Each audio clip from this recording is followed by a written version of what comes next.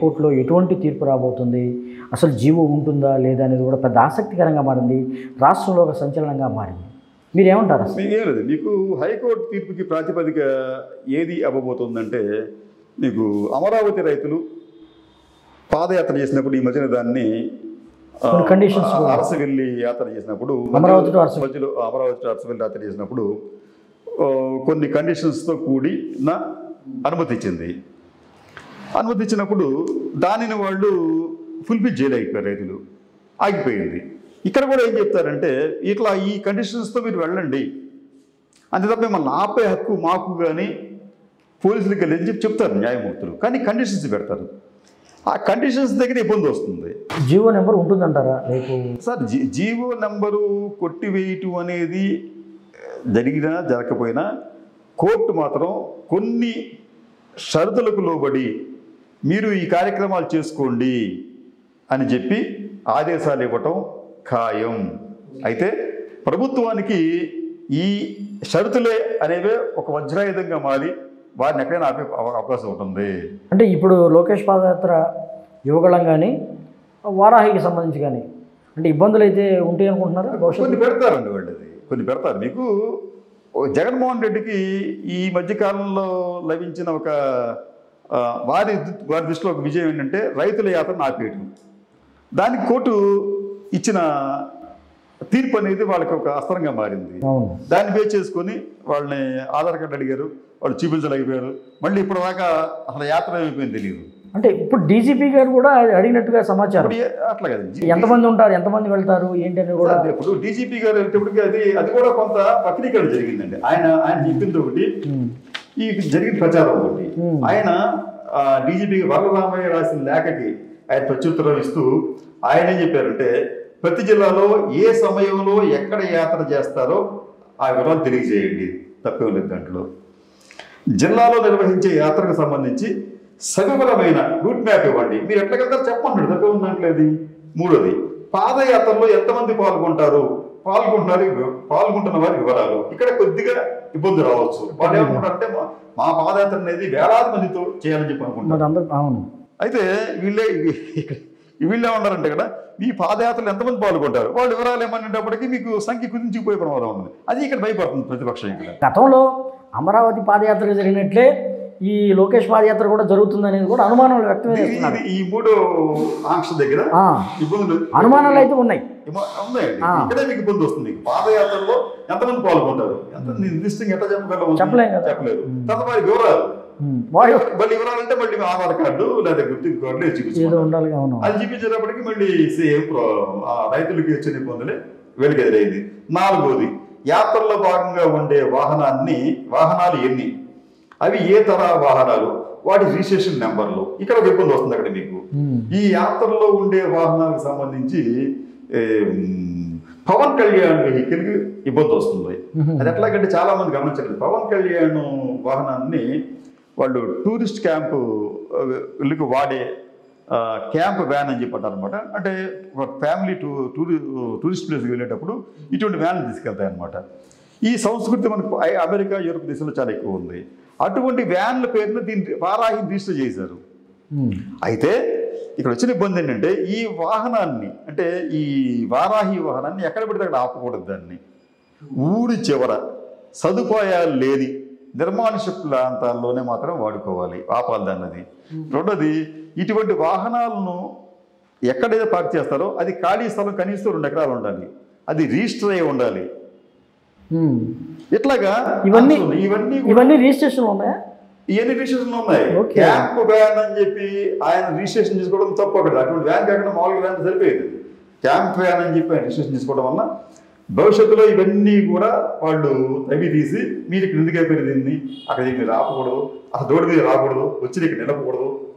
అది కూడా ఎట్లా ఉందంటే, ఈ ఆంక్షలు కూడా ఎట్లా ఉన్నాయంటే, ఈ రెస్టారెంట్లకి ఊరికి దూరంగా ఉండాలని చెప్పారు. ఎందుకు రెస్టారెంట్ దూరంగా ఉండాలంటే మీకు అన్ని దీంట్లో మీకు ఉన్నాయి. మీ క్యాంపు అని చెప్పంటారు. ఇది పెద్దగా ఉంటుంది కాబట్టి మళ్ళీ ట్రాఫిక్ కట్ వస్తుందని చెప్పంటారు. ఎట్లాగేనంటే ఈ 4వ క్లాసు అంటే డీజీపీ గారు చెప్పిన 4వ క్లాసు, యాత్రలో భాగంగా ఉండే వాహనాలు ఎన్ని, అవి ఏ తరహా వాహనాలు.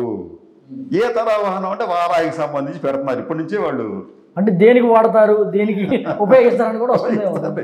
ఏ తర వాహనం, ప్రయాణికుల వాహనమా, వాణిజ్య వాహనమా, లేకపోతే ఈ క్యాంప్ ఏదైనా గూడ్స్ వెహికల్ ఇవన్నీ ఇక్కడ లేకపోతే జనాలను క్యారీ చేసుకునే వ్యాన్లా ఏంటి అవన్నీ అడుగుతారు అక్కడ. రెండోది ఇంకోటి కూడా ఉందండి, ఈ క్యాంప్ వ్యాన్లు అనే అనుకున్నాయి కదా, ఇది ఏ రాష్ట్రంలో కూడా ఒక సంవత్సరానికి మించి ఉండకూడదు. సంవత్సరం దాటి ఒకే ప్లేస్లో ఉంటే దాని రిజిస్ట్రేషన్ క్యాన్సిల్ అయిపోతుంది. అది కూడా ఉందా? ఎందుకంటే ఉంటుంది, ఎందుకంటే ఇది హైదరాబాద్ రిజిస్టర్ అయింది, మేము ఏపీలో తిరుగుతూ సంవత్సరం పాటు ఉంటే దాని రిజిస్ట్రేషన్ క్యాన్సిల్ చేస్తారు. ఇప్పుడు సంవత్సరం అయిన తర్వాత మళ్ళీ కొన్ని రోజులు అక్కడ నుంచి మళ్ళీ తీసుకురావచ్చా? మళ్ళీ అప్పుడు రిజిస్ట్రేషన్ మళ్ళీ మార్చుకోవాలి, మళ్ళీ రిజిస్ట్రేషన్ మార్చుకోవాల్సిందే. చాలా ఇబ్బందులు ఉన్నాయి.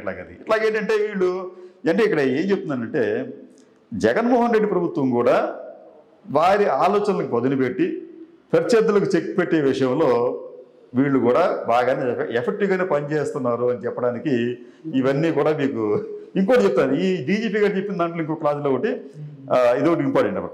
రాత్రి వేళల్లో ఎక్కడ బస్ చేస్తారు, ఈ ఏర్పాటు చేసే స్థానికుల ఫోన్ నెంబర్లు అంటే ఎవరిస్తారు ఫోన్ నెంబర్ మీ దగ్గర బస్ చేస్తారని చెప్తారు కానీ నేను ఇస్తాను ఆశ్రమం అనుకో, నా ఫోన్ నెంబర్ ఇస్తారని చెప్పి ఉంటుంది అక్కడ. ఇబ్బంది కొంత ఇబ్బంది కలిగే కొన్ని ఇబ్బంది కలిగే అంశాలు ఉన్నాయి. ఇదేంటంటే వీళ్ళ యాత్రలకి తాత్కాలికమైన బ్రేకులు పడే అవకాశం ఉండొచ్చు భవిష్యత్తులో, అంటే పూర్తిగా ఆగిపోవండి. అంటే వేధించడానికి ఇవన్నీ కూడా పవన్ కళ్యాణ్ గారినో లేకపోతే లోకేష్ గారినో వేధించడానికి ఉపయోగపడతాయి. అయితే భవిష్యత్తులో ఈ యువగళం కానీ వరాహికి సంబంధించి కానీ కొన్ని ఇబ్బందులు అయితే వస్తాయని చెప్పగానే చెప్తున్నారు మీరు అడిగితే, అంతే అంటారు? మీరు యువగళం గురించి మాట్లాడారు కదా, చాలా మంది ఏమన్నారంటే లోకేష్ యూత్ లీడర్ అని చెప్పి అంటున్నారు. కానీ ప్రపంచ ఆరోగ్య సంస్థ వారి క్రైటీరియా ప్రకారం 25 సంవత్సరాల లోపు ఉన్నవారు మాత్రమే యువకులు. అంతకుముందు 30 సంవత్సరాలు ఉంటుంది కదా ప్రపంచం చెప్పింది సంస్థ. 25 సంవత్సరాల లోపు యూత్ అయితే అయితే అమెరికన్ సైకలాజికల్ సొసైటీ నుంచి కూడా ఉంది. వాళ్ళు ఏం చెప్పారంటే 25 నుంచి 30 సంవత్సరాలు ఈ మధ్య ఉన్న వాళ్ళు మాత్రమే యూత్, అది దాటితే మధ్య వయస్కులు అవుతారని చెప్పాను. అంటే ఈ రకంగా చూస్తే ఈ 40 సంవత్సరాల లోకేష్ గారు యువకుడు కాదు. వీళ్ళు ఏంటంటే టీడీపీ వాళ్ళు యువరక్తం, యువకుడు, యువగలం, యువత అదొకటి యువతకి ఒక మార్గం చూపుతారు, భవిష్యత్తులో ఎలా ఉంటుందో ఏదని చూపుతారు అనేది కూడా ప్రచారం అయితే జరుగుతుంది. ఏ బూస్టప్ చేయటం అండి మనుషులు ఏంటంటే వాటి ఇమేజ్ని పెంచే, అది కృత్రిమంగా పెంచే ప్రయత్నం. అది మనం అలా అనుకుంటే ఇప్పుడు రాహుల్ గాంధీ కూడా యూత్ అని అంటున్నారు కదా. రాహుల్ గాంధీ కూడా యూత్ ఎట్లా అవుతాడు అవడే కానీ ఆయన యూత్ మరి ఆ పార్టీలో యూత్. ఇప్పుడు రాహుల్ గాంధీ గారు యాత్రకు వచ్చేటప్పుడు కూడా ఒక ఆసక్తికరమైన విషయం ఏంటంటే, మీరు అనుకోవచ్చు రాహుల్ గాంధీ గారు రాజకీయాల్లోకి వచ్చి చాలా సంవత్సరాలు అయిపోయింది, ఇప్పుడు దాకా ఇప్పుడు చేయలేదు. ఇప్పుడు ఎందుకు చేస్తున్నాడంటే ఆయన మీద కేసులు వచ్చినాయి. నేషనల్ హెరాల్డ్ కేసులో ఆయన మీద, తల్లి గారి మీద కేసులు వచ్చి వాడు ప్రస్తుతం బెయిల్ మీద ఉన్నారనమాట. ఏ క్షణం అయినా కానీ ఈ మోడీ ప్రభుత్వానికి కోపం వస్తే వాళ్ళు తీసుకుని జైలు పడేస్తారండి. కాబట్టి వీళ్ళు ఏం చేస్తున్నారంటే ఇటువంటి యాత్రని చేస్తూ ప్రజల్లో ఉంటూ బలం పెంచుకునే ప్రయత్నం చేస్తున్నారు. మీకు గుర్తుందో లేదు, ఈడీ వీళ్ళని పిలిచినప్పుడు ఇన్వెస్టిగేషన్కి, ఎంక్వైరీకి రాహుల్ గాంధీ గారిని, సోనియా గాంధీ గారిని పిలిచినప్పుడు ఇద్దరూ కూడా ఈడీ కార్యాలయానికి మంది మార్గం తెలియలేదు. మంది మార్గం అంత అవసరం ఉందానికి అది మీ ఇద్దరు వెళ్ళి వచ్చేయచ్చు కదా. అంటే వాళ్ళలో కూడా భయం కలిగించే విధంగా మోడీ ప్రభుత్వం చేసింది. దాంట్లో భాగంగానే వీళ్ళు ఇటువంటి యాత్రలకి ఇమేజ్ బిల్డప్ చేసుకోవడం, ప్రజల్లో మాకు బలం చెప్పుకోవడం లాంటి పనులు చేస్తున్నారు. అల్టిమేట్గా ఏంటంటే నేను చెప్పాలి గుట్టేసారు ఇక్కడ మీకు, అది ఈ బల ప్రదర్శనలకి మీ రాజకీయ ప్రయోజనాల కోసం ప్రజా జీవనాన్ని అస్తవ్యస్తం చేయొద్దు, ప్రజలకు అసౌకర్యం కల్పించొద్దు. ప్రభుత్వం చెప్పే ఆంక్షలతో మీరు ప్రతి నిబంధనలతో మీరు సహకరించి వాటిని చేసుకోండి. రేపు జగన్మోహన్ రెడ్డి చేసుకుని అట్లా చేసుకోవాలి ఆయన. ఇప్పుడు మేము అధికారంలో ఉన్న మా ఇష్టం కూడా చేస్తామని కుదరదు. అది ఈ జీవో తెచ్చిన తర్వాత కూడా కొంతమంది రోడ్ల మీద, వైసీపీ నాయకులు రోడ్ల మీదకి వచ్చి నానా యాగి చేశారు అక్కడ. అది తప్పు. అది ఎవరు చేసినా తప్పేనండి. అదే దాన్ని ఏమంటానంటే, ఇటువంటి విషయాల్లో జగన్మోహన్ రెడ్డి అయినా, జగన్నాథ రథయాత్ర అయినా, జీసస్ ఉత్సవాలైనా, ఉరుసు ఉత్సవాలైనా ఎవరైనా కానీ నిబంధనలకు అనుగుణంగా వారు ప్రవర్తించుకోవాలి. ప్రజా జీవనానికి అడ్డు తగలకూడదనేదే నా ప్రగాఢమైన వ్యక్తిగత విశ్వాసం అండి. ఓకే కృష్ణరాజు గారు, చాలా చక్కటి విషయాలు చెప్పారు.